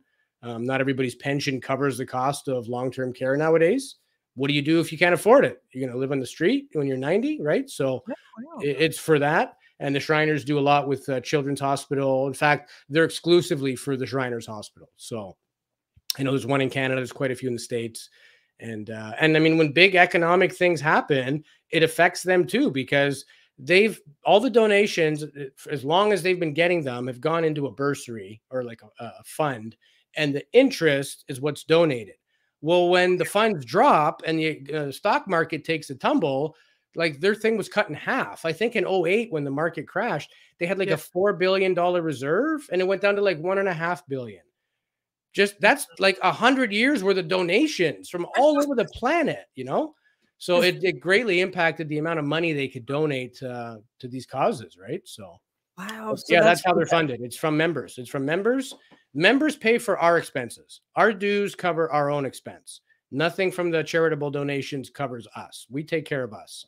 And then we run these campaigns. And again, too, like a lot of guys get involved as an officer. They'll head up one of these, you know, small events or bigger events. You can do as much or as little as you want. But for a lot of guys, you know, they weren't good at public speaking. Now they are. They weren't good at managing or like being a team leader. Now they are. So, you know, there's youth Masonic, like demole and things like that for young men to teach them confidence and keep them out of drugs and gangs and all that stuff, and teach them to dress up once a month, and you wear regalia and you learn some moral significance and that kind of thing. I'm sorry to have to interrupt you, but we have to take our last. I noticed we're 2 minutes past break. We're 2 minutes past break, but that's okay. You're on a roll. So stay tuned, everybody. We'll be right back with more with Louie. Drop your questions in the chat. I see some coming in. So drop them, guys, and we'll be right back live here on KTLK Digital Broadcasting, the Fringe FM. Stay tuned and don't you guys go anywhere. I'm going to try to make this a quick break.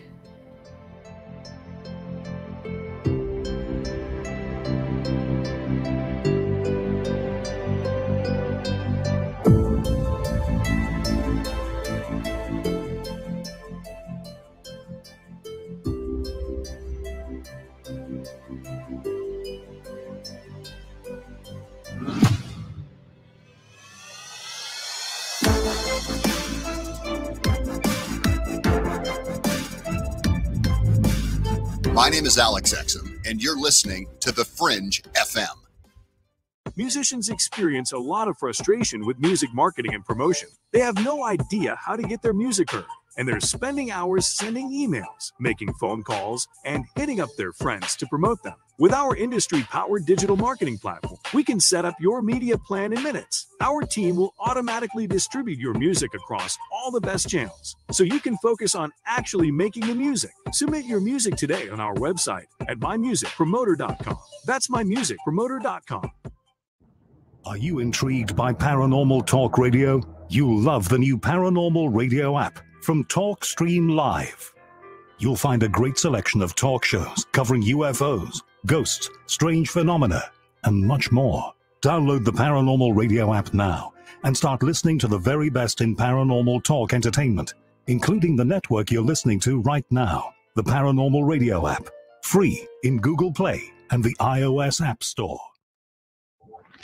What are you doing late nights? Join me, Jess Rogie, the host of The Jess Rogie Show. We have a new show title and a new time slot. Become part of the show by calling in and joining in on the conversation. We'll discuss a wide variety of topics, including everything from consciousness, conspiracies, current events, fringe topics, pop culture, and so much more. Let's see where the night takes us. Join us live 5 nights a week, Monday through Friday at 11 p.m. Pacific, 2 a.m. Eastern. Right after Lighting the Void with Joe Roop on KTLK Digital Broadcasting, the Fringe FM.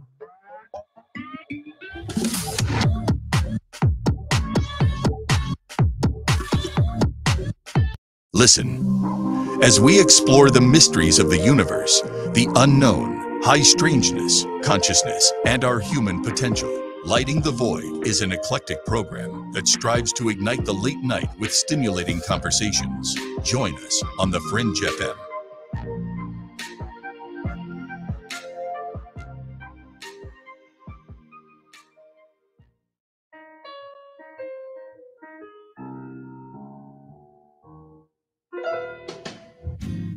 Tired of talking about the weather? No shift. Well, Shift Happens is here to fulfill your desires. As you reach that point in life where you crave tantalizing conversation about reality, ufology, the occult, and the conspiracies within, while simultaneously finding yourself desperately in need of your very own theme music, which we've got plenty of that too. So be sure to tune in. The Shift happens every Friday night from 7 to 9 Pacific, right here on the Fringe FM. Because the weather sucks, and you need some theme music.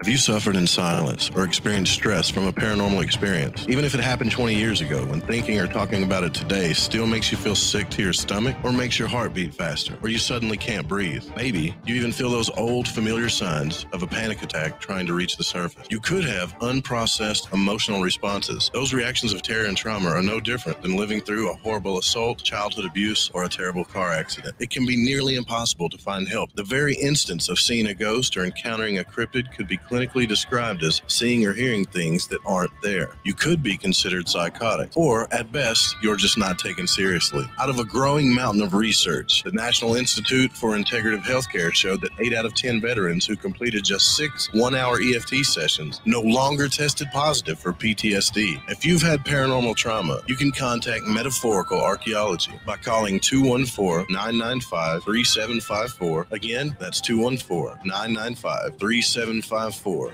a discreet consultation.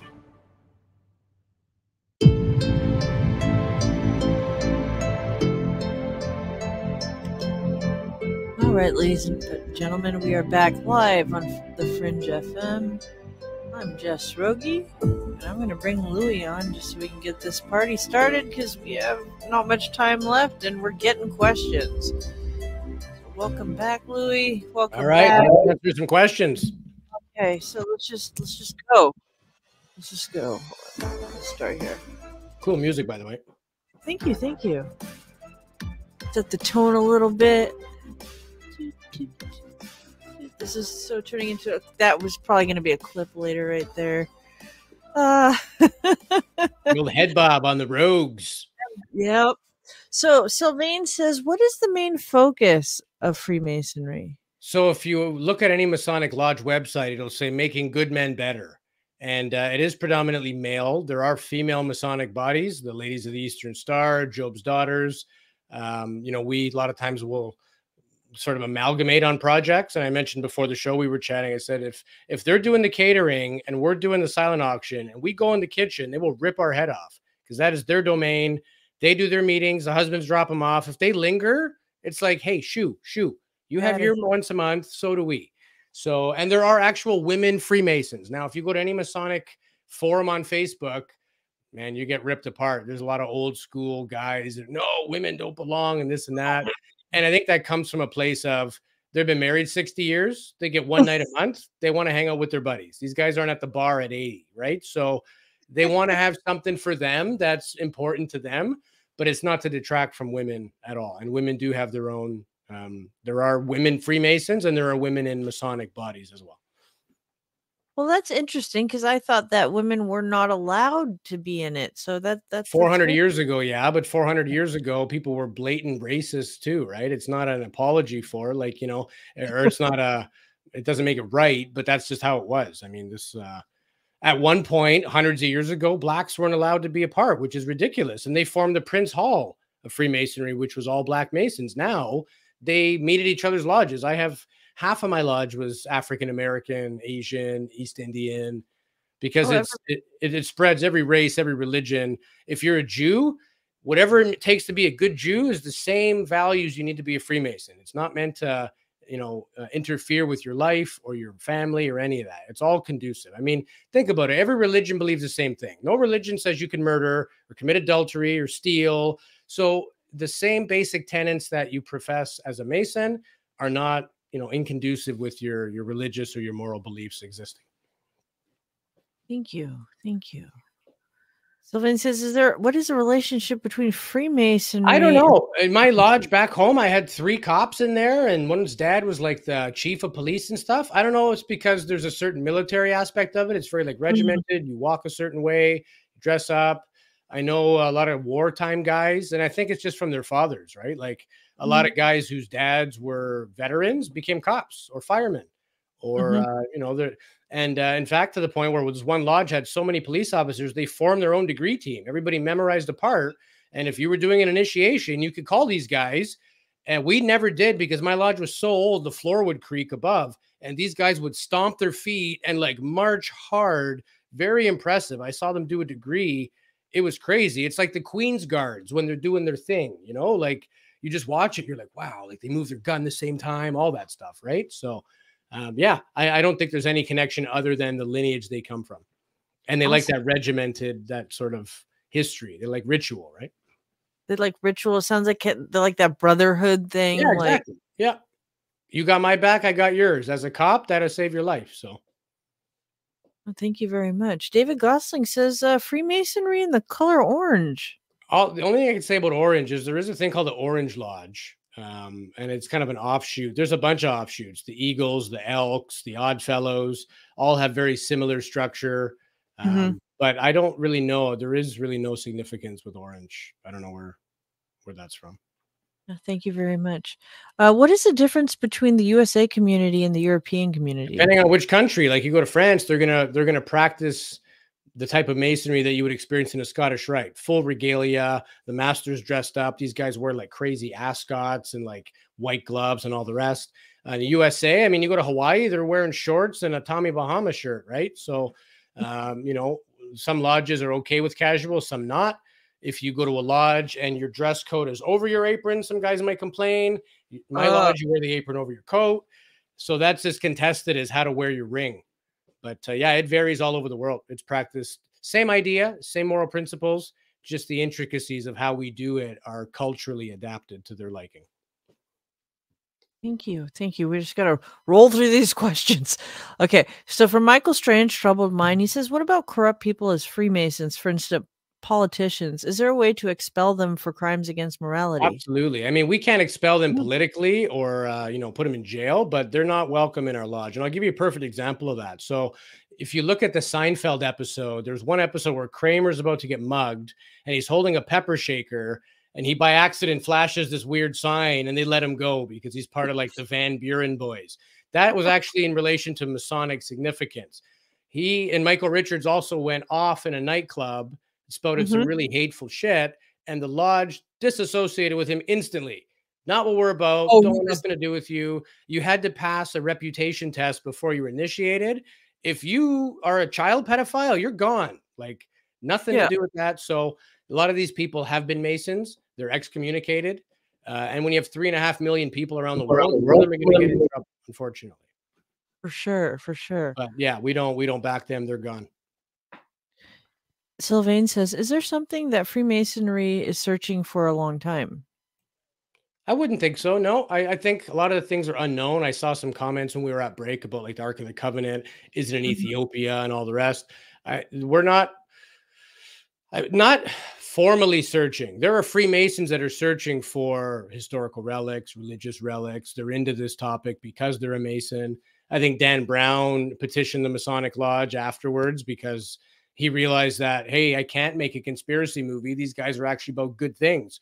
Like they send him a thank you letter from the Grand Scottish Rite of Washington, D.C., said, hey, thanks for making a movie and bringing light to this. And he's like, why aren't they mad? Why aren't they like, you put our secrets out there? Nothing I've said tonight on this show you cannot find on Google. There's a few things I won't ever say, and that's the modes of recognition of how we discern ourselves as being Masons, because that's all we have. People have been persecuted and killed over the years for that secrecy. Out of respect for that, we still maintain. And to be totally honest, we like to mess with people. Oh, I can't tell you that. You know, it's a secret. My advice, if you're into this and you think it's cool and you want to know more, approach a lodge. There's thousands and thousands of lodges everywhere. Your city will have one. Your state will have hundreds of them. They have their email, their contact, all that. You can ask anything you want. They'll tell you. You want to see the lodge? You want to go in? No problem. So there's the only secret. We're not a secret society. We're a society with a few secrets, and they're ours. They're the way that we tell each other who we are. If I go to a lodge in England, they'll know I'm a Freemason. They'll put me through what's called a board of trial, It goes right back to your initiation. How are you made a Mason? How are you prepared? When was it? You know, what was the significance? It's the same questions you answered to prove your proficiency as an entered apprentice Mason. And you can go anywhere. Plus, you have a dues card, proves that you're a paying member. If you're lapsed on your dues and not supporting the motion, then no, you can't go visit other lodges because you're not pulling your weight, right? You're better to take a demit and come back when you can afford it. But I mean, $100 a year, what's that? You know, not a whole lot of money, right? It's not a whole lot. No, $8 a month or something like that. Yeah, it just doesn't sound like a lot. It's just like, okay, $100 a year. Like, yeah, it's not that bad. Sylvain says, if there's a problem inside the community, how do they solve it? I've never actually seen a problem. Every single person I've met has been in it for a long time. They're vetted. They do it because they want to do it, not because there's a gain. There really are no problems. The only problems they have is there's a bit of infighting. Old guys that don't want to change it. Some new guys have ideas. The old guys, you know, they kind of make fun of them. Or if a guy has to like check his note real quick to remember his line, they give him a hard time. There's a lot of chirping on the sidelines from a lot of undesirable people that never contribute. And all of a sudden they're going to tell you did a shitty job at your degree, right? Like that's not for what we're about. Just like a classroom, a business, anything. Some of them you're closer to than others. Some are just there. We're all on our own individual journey, right? The secret to each individual Mason is how you feel, how you look at the world now, having taken an obligation that you're going to help somebody. You swore an oath that from this moment forward, you will dedicate your life as best you can without interfering with your family or your religion or your job. If somebody asks you for help, you will help them. And, you know, like I gave a homeless person $20 the other day. That's all I had in my wallet. Cause I'm like, if this is my only test in life, I'm not going to fail. So, you know, I'm not saying donate your entire life savings, but if you want to increase your karma, give a little away, you know? Yeah. No, and that's what it seems like the Freemasonry is about. It's really just about helping other people and becoming a better person. That's what actual Freemasonry is. If you read online, it's where everything from devil worshippers to Illuminati. And, you know, there's three different kind of misconceptions: political, religious, and cultural. So, you know, politically, they think we control the government. Culturally, we're Satan worshippers or the Vatican's in on it. And culturally, we control Hollywood. And, you know, we're implanting things. And again, I believe there is a cabal of quote unquote Illuminati, people that are trying to implant and have their own agendas, but it's definitely not 80-year-old guys that forget the cookies for the coffee and tea afterwards. That's the honest to God truth. On my daughter's life, that's the honest to God truth. No, thank you very much. Brian Whitaker asked, was Jacques de Molay innocent? Well, they were accused of spitting on the cross, but yet they were warrior monks that would die for people that wanted to go to the Holy Land. So you gave away all your wealth and risk your life to help people find religion, and now you're a heretic. So the problem is the King of France saw the power, saw the rise, saw the allegiance people had to them more than the king. The Templars helped them out. The king took their money and didn't give a shit. So yeah, it started to become a problem, and he didn't erase us all because we're still here. So we got a couple. I don't know, but why do they cover one eye? I'm not sure, David Gosling. So that goes to, we don't cover one eye, but again, the whole eye in the triangle, it's emblematic. Even the Egyptians had it. It's the all-seeing eye. It's the omniscience of creation. It sees everything, knows everything. It is everything. It's infinite. So again, how do you explain moral truths to people who are totally illiterate 3,000 years ago? You use symbols. And the symbol of the all-seeing eye is that whatever you do, something sees it. So act accordingly. It's a moral compass.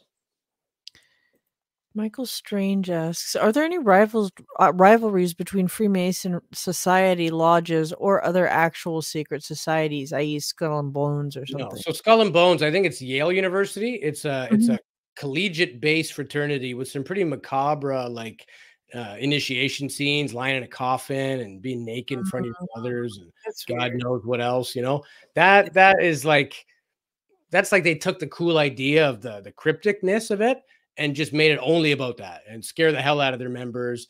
That is about helping each other out. Get my son in because you're my brother. We were both bonesmen. Bush was a bonesman. Yes. Yeah, we don't have nothing to do with those guys. And our other rivalries, no, not any.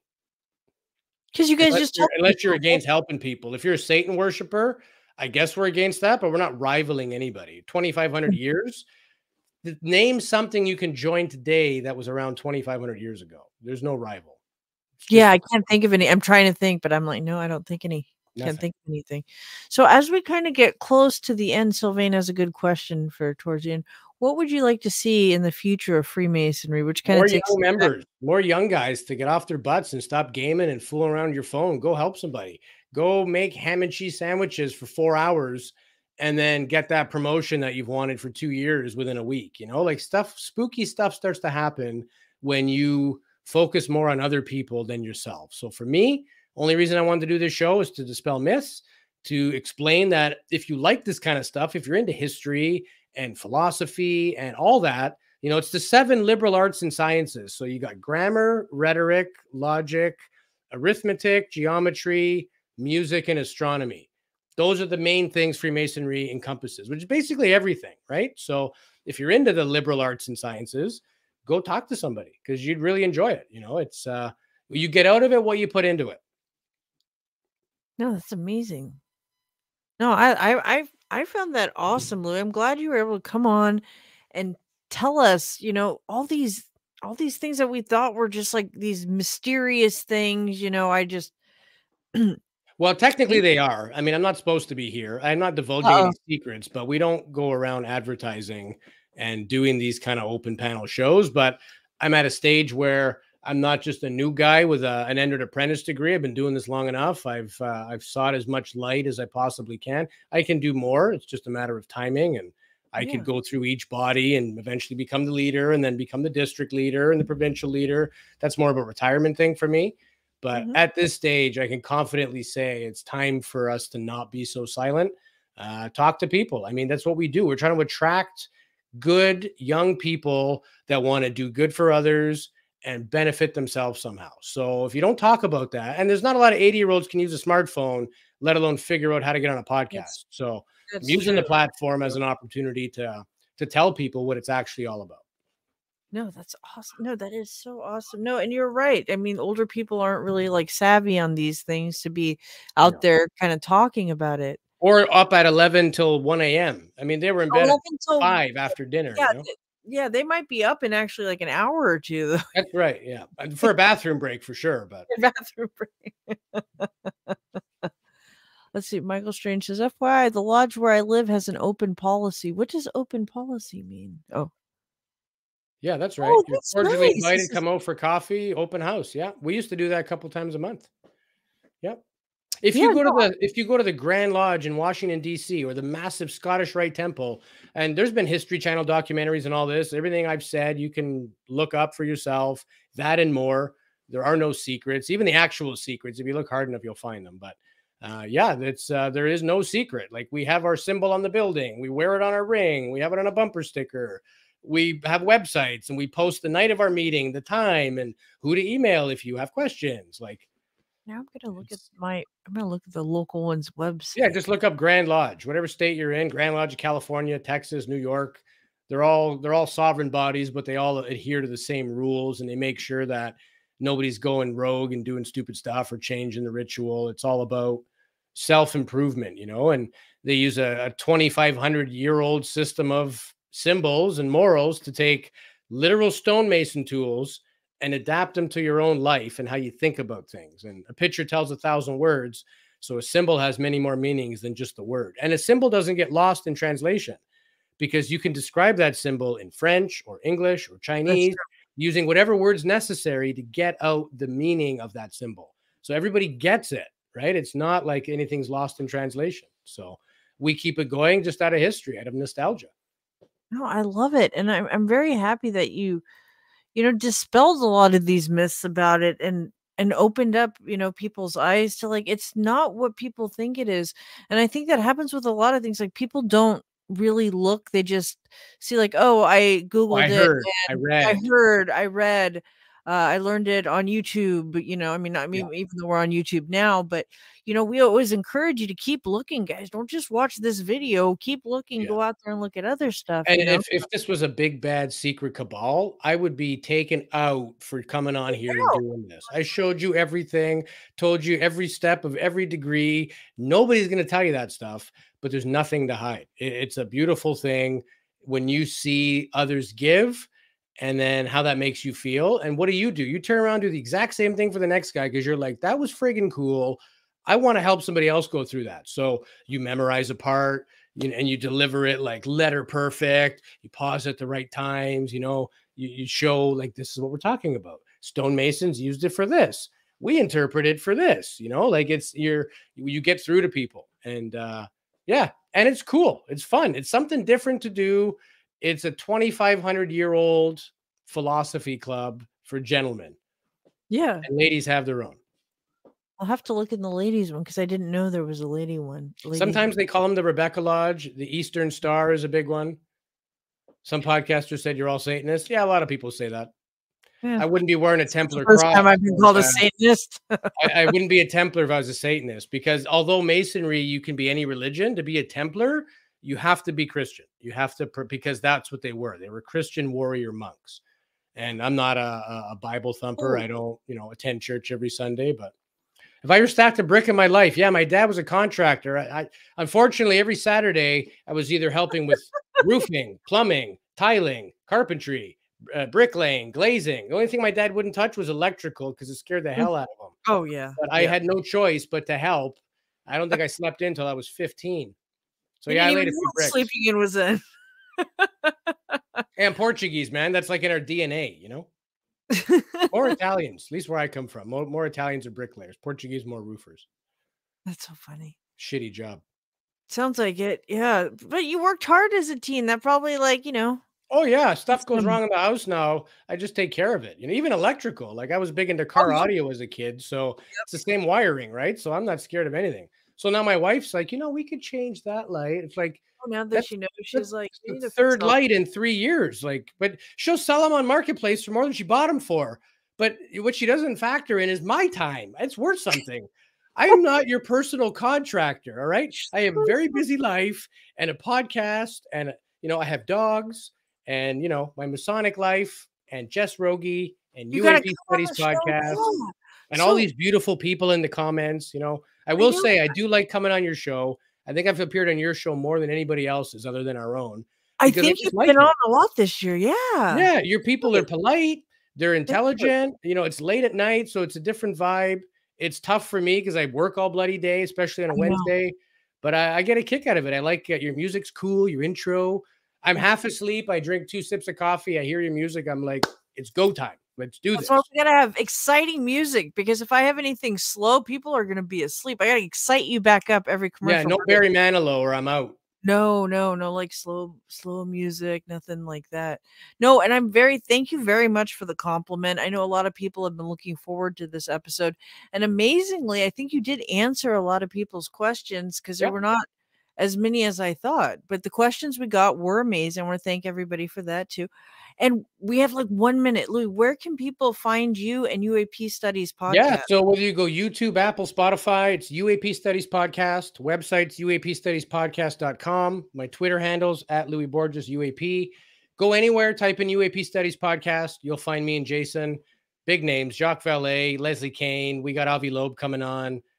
Ben Hansen. Like, it's just on. I love Ben Hansen. Oh, that's awesome. Yeah. We got William Henry, Ancient Aliens. It's going to be crazy.